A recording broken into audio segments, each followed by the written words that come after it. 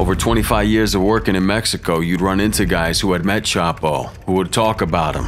But with Mencho, you don't hear that. He's kind of a ghost. When you dare to trifle with El Mencho, don't ever expect a happy ending. August 14, 2016, the humid air in Puerto Vallarta was heavy with the ominous feeling of impending doom. Ivan and Jesus Alfredo Guzman, two wealthy brothers from Mexico, ventured out to celebrate Ivan's 36th birthday at an upscale restaurant in the city. As they finished their champagne and sang happy birthday at a long candlelit table in the center of the all-white room, they were suddenly surrounded by 6 men with assault rifles. The gunmen forced Ivan and Jesus Alfredo to their knees, and the brothers and the other men were then abducted and taken away into 2 waiting SUVs. The operation was brutal and quick, taking less than 2 minutes. The restaurant's owner would later describe it as violent but very clean. And that was how El Chapo's youngest sons were kidnapped. This operation served as the coming out party for El Mencho, the leader of the new and brutal CJNG. According to a DEA source, the CJNG leader had planned to kidnap and kill the brothers, but at the last minute, El Chapo was able to negotiate their release from behind bars in exchange for $2 million and a lot of narcotics. However, the ransom payment was merely a gesture, as El Mencho didn't need the money. He was sending a message to the Sinaloa cartel and their associates. Your king is locked up now. Don't think you're untouchable. And the warning was clear. El Mencho was coming for the throne. And ever since then, from Jalisco to California, the darkness of El Mencho's power hung over the region like a dark cloud, promising death and destruction to anyone who dared to challenge his authority. But who is El Mencho? The face of Mexican horror. In the shadows of Mexico's criminal underworld lurks a name that strikes fear into the hearts of even the most hardened criminals. A man so ruthless and cunning that he's managed to build an empire that spans the globe in just a few years. His name is Nemesio Oseguera Cervantes, better known as El Mencho. Once a Jalisco state policeman, he now commands the deadliest, fastest growing, and wealthiest drug cartel in Mexico, the Cartel Jalisco Nueva Generacion, or CJNG.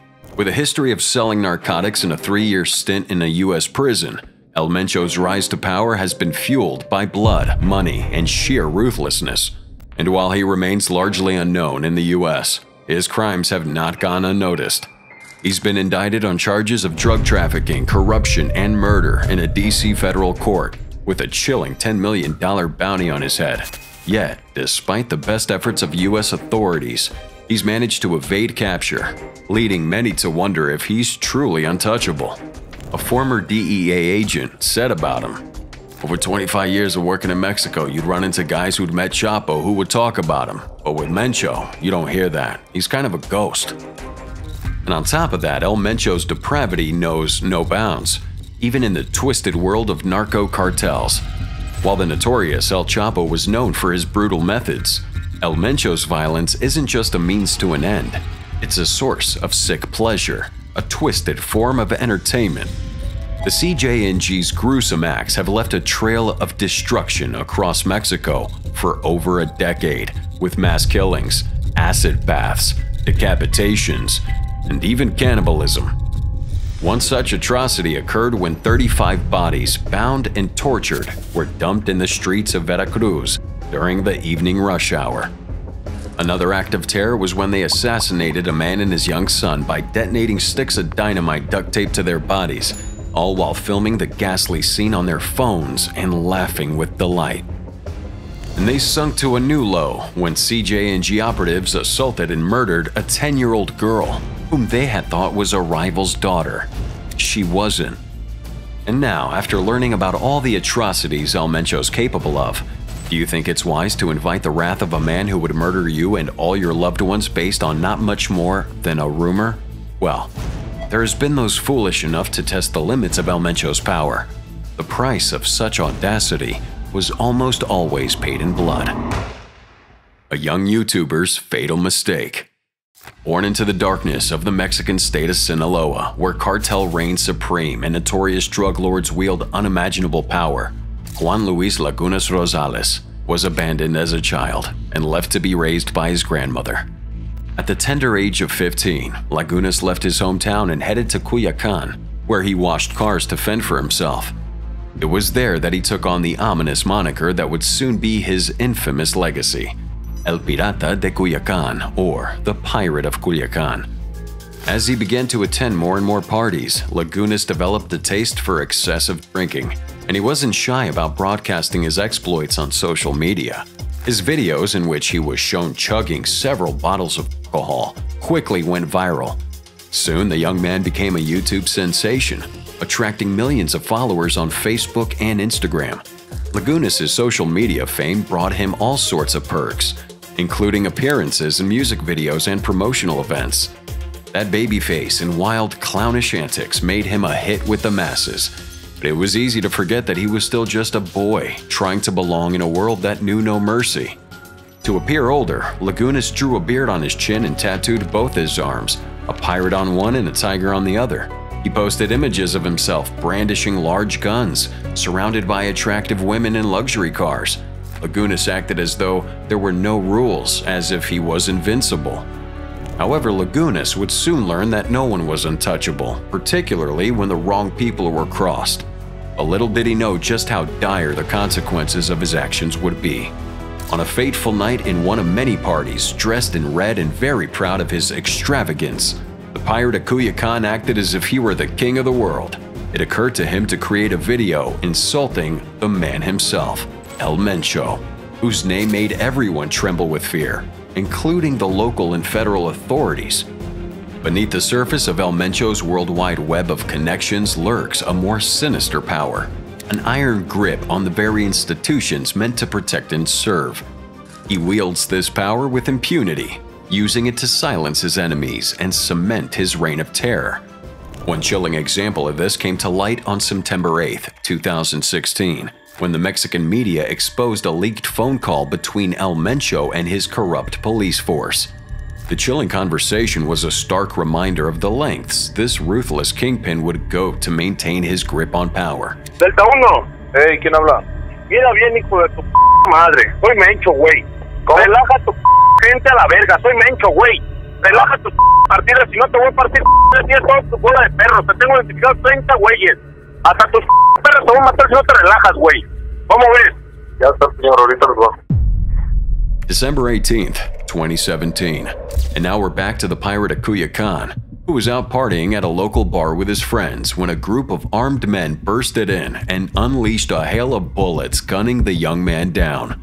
His body was riddled with between 15 to 18 shots, and was left in a pretty bad shape that the local police wouldn't have been able to identify him if it wasn't for his tattoos. With that, El Mencho proved he was the last man anyone wanted to offend, and as for the teenage boy, his drunken bravado proved to be a fatal mistake. But apparently this tragedy wasn't enough for people to learn the lesson. Unfortunately, the pirate of Culiacan wasn't the last evident example of the dire fate that awaits whoever messes with El Mencho. And just like the pirate, those brazen enough to try never lived to tell the tale. Yesterday's friend, today's enemy. If you were ever part of El Mencho's deadly CJNG and witnessed firsthand the horrors he's capable of, would you ever dare to cross him? Certainly I wouldn't, but one man wasn't as wise.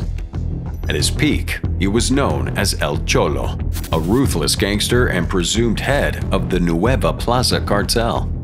His throne crumbled down, and his reign came to a gruesome end when his lifeless body was found wrapped in plastic on a park bench in downtown Tlaquepeque, the Mexican state of Jalisco. And by then, all the fearsome titles were gone. He was simply Carlos Enrique Sanchez, a name added to the long list of Mexico's bloody cartel war. Yet who would have the guts to take down a man like El Cholo? Maybe somebody more menacing and ruthless. And doesn't El Mencho just fit that glove? El Cholo was once a loyal member of the notorious CJNG. Some even said that he was El Mencho's right hand. But power and greed led him to break away from the CJNG in 2017, after allegedly ordering the execution of El Colombiano, the financial operator for the CJNG, who had uncovered El Cholo's shady dealings. El Cholo formed his own gang, the Nueva Plaza cartel, funded by the Sinaloa cartel. one of CJ&G's biggest rivals. The two forces battled fiercely for control over Mexico's western states for years, leaving a trail of blood and destruction in their wake. March 18, 2021, a video surfaced on the internet, showing a man in a red Lacoste shirt sitting in a chair, shoulders slumped and eyes sunken, as if he had given in to his soon-to-come fate. Behind him stood several masked men, armed to the teeth, giving a hint of what was waiting for the defeated man. The distraught man, who was later identified as El Cholo, started looking to his side, apparently reading off a number of talking points. He took the blame for numerous violent incidents that took place across Mexico, including an attack on the U.S. consulate. He also ratted several top police officers, whom he claimed have been working by his side to bring down the CJ&G. He specifically claimed to be working with Omar Garcia Harfuch, controversial top cop known for his ruthless tactics and unwavering determination to take down the cartels. In 2020, Garcia Harfuch narrowly escaped death in a hail of bullets, courtesy of alleged CJ&G gunmen. But he was quick to deny all claims, saying he won't pay attention to the words of a criminal kidnapped by other criminals, as if he knew for sure that the men behind El Cholo belonged to the CJ&G. At the end of the video, El Cholo advised his supporters to stop following him and dedicate more time to their families. And nearly on the brink of tears, he finished the video by saying, "Look how I ended."